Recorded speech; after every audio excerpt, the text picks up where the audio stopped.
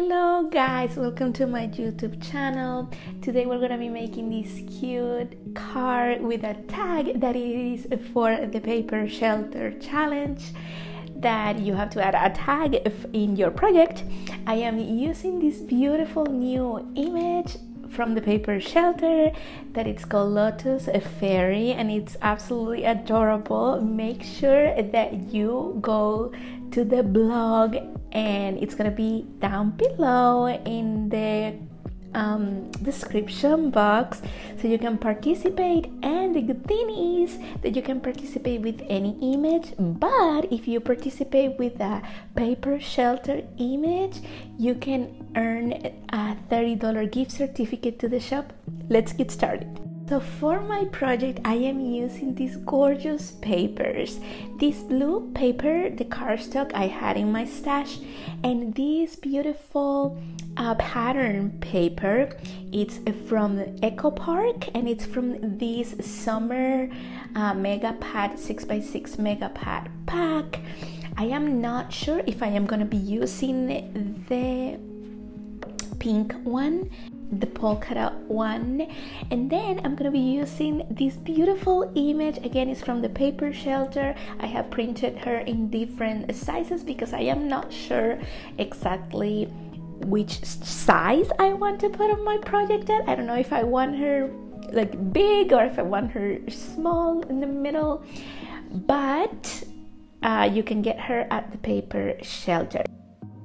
Okay, so for my main card, the base of my card, it's gonna be this beautiful blue cardstock, and we are going to cut it at 8.5 by 6.5, and this is the base of our card. So I'm gonna go ahead and do that now.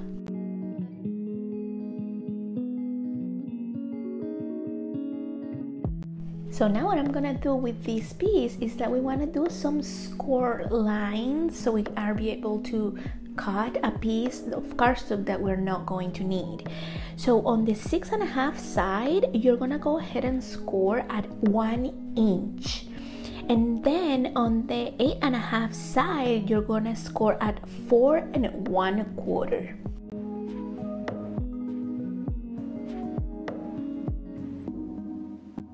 Now we're gonna want to cut the little piece, this little piece here on the front part. You're gonna go ahead and cut that. So what I'm gonna do is that I'm going to fold my card, making sure that I have that crease there, and then I am going to cut that little rectangle on the bottom front piece, just that little piece. Do not cut the other piece that is on the opposite page.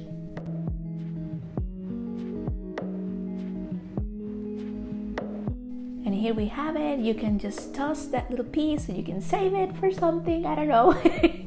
But now what I'm going to do is that I'm gonna fold my card in half, making sure that those lines are crisp. But before I glue this down, I am going to cut at an angle that little flap, as you're gonna see me doing here. That way it glues down better, it just sits better, and it doesn't show on the outside of my card, and it doesn't hit the other side of the card.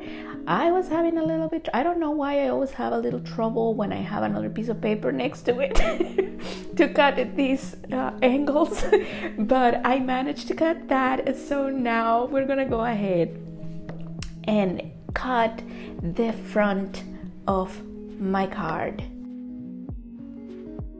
Now for the front of my card, I want to cut this at an angle because we're going to make kind of like a pocket for our tag. So from the bottom, measure up 2 3/4 of an inch and do a little mark right there at the 2 3/4 inch mark. Okay, now that I have made that little mark with my pencil, it's just so I can see where I'm going to cut. Don't worry about that mark, you can just erase it later. So I'm gonna go ahead, and from that corner that I just mark at the 2 3/4 inch mark, I am gonna cut all the way to the edge of my card, to like a diagonal line from that little mark to the other, and you should have this triangle piece left over that you can just toss, or you can use it for another project. And then I'm just going to erase my little lines with my eraser, and nobody is gonna notice that I made that line there.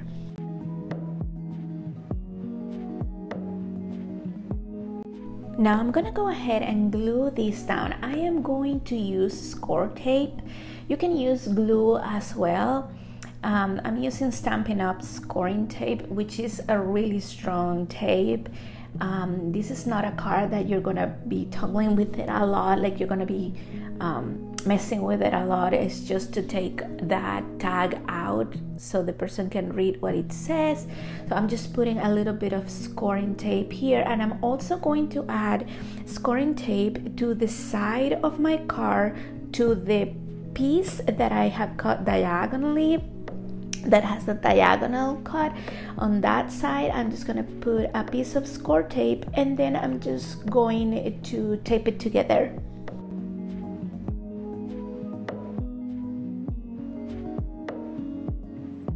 Now when you're gonna tape these together, make sure that you leave kind of like an air pocket in the middle, kind of like a pocket so you can put your card in with ease. You're gonna have like a little bump in the middle, as you can see here, and that's okay. That is exactly what we want, so we can put our tag in there. Now it's time to decorate our little pocket. So for the front of this card, you're gonna want to cut a piece of paper that is 4 by 5 1/4.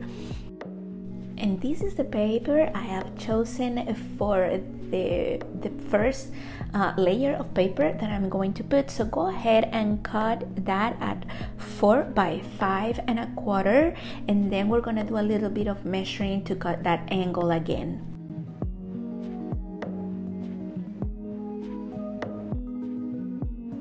Now that I have my top paper, I am going to measure from the bottom up as we did with the card.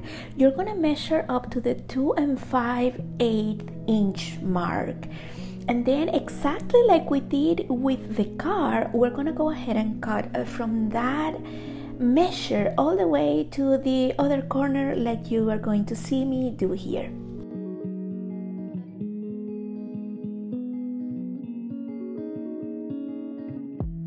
Now from this gorgeous flower paper, I am going to cut another piece that it's going to measure 3 7/8 by 5.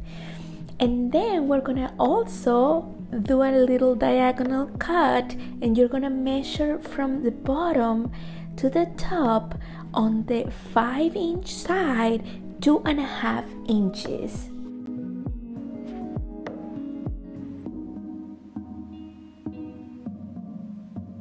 And here's the part when I'm exactly doing that. From the bottom up, I am measuring 2.5 inches, and I am gonna go ahead and mark it with my pencil and mark the other corner, and I'm gonna go ahead and cut it in a diagonal. So here are my papers together, and I think I want to add a little bit of distress ink to these to add a little something else, to add some depth to this card or something. And I'm going to be using this Spoon Sugar Distress Oxide ink, and with my dabber I'm just going to go around my papers, and then I'm gonna just glue it down with double-sided tape, and let's speed this up until we get there.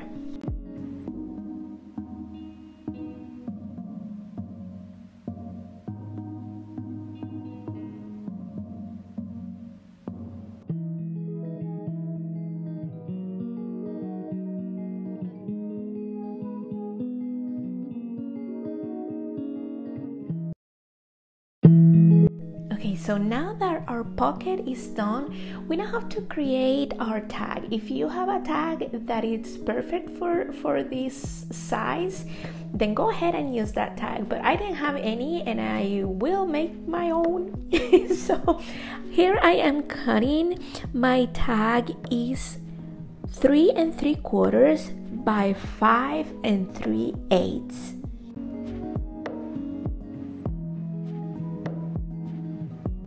So here is my tag, my piece of paper, what's gonna be my tag. I'm just making sure that it fits nicely.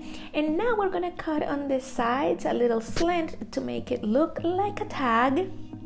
And for this, you're going to measure again from the bottom 4 3/8 of an inch. Right there, you're gonna make a little mark. And then from the side, from the 5 3/8 side to the other side, you're gonna measure 1 inch right at the 3 3/4 side. You're gonna see me do that here. I'm right now measuring on that 3 3/4 side 1 inch in, and I am gonna cut again in that diagonal from corner to corner that I marked.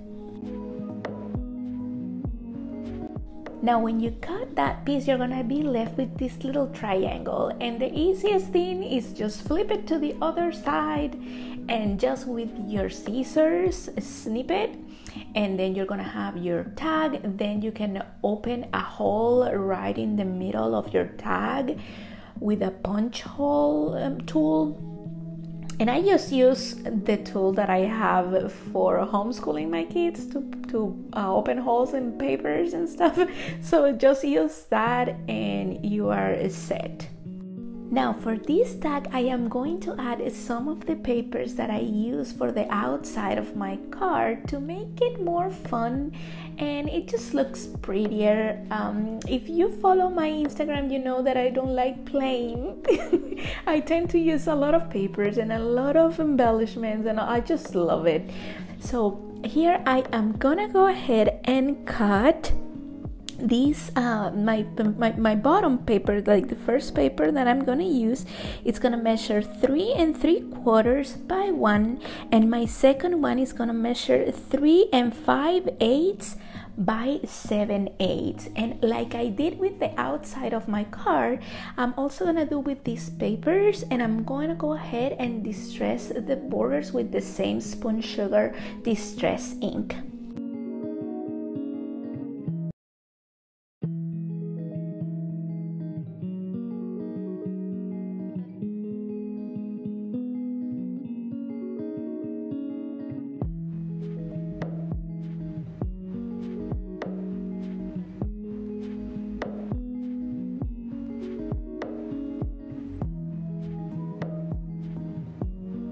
Here is my tag, and I'm just gonna put it inside my pocket, making sure that it fits well.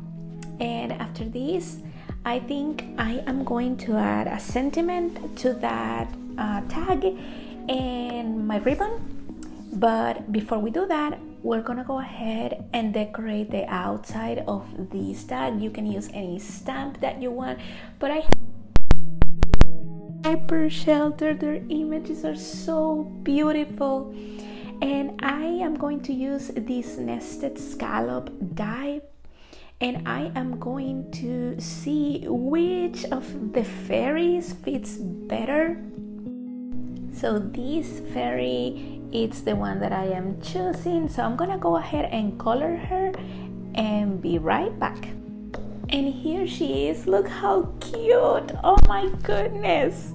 And then the background, I added these clouds with this Distress ink. I used this tumble glass one, and I have made an stencil, I guess. I just cut a shape of clouds. I love adding this to my images and grass and all that jazz. So with my dabber, I just go around it and position, you know, wherever I want clouds, and that's how I manage this background. Now we're gonna go ahead and cut this beauty.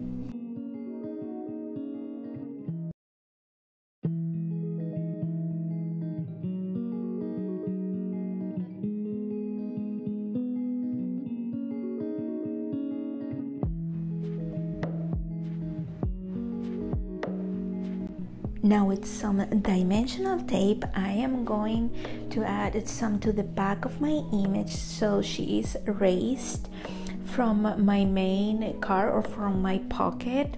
So I'm gonna go ahead and do that here. I'm just adding like 3 pieces of dimensional tape. I actually added a piece to the actual card because I wanted to make sure that I was not adding it too high up on my image and it was gonna stick to my tag.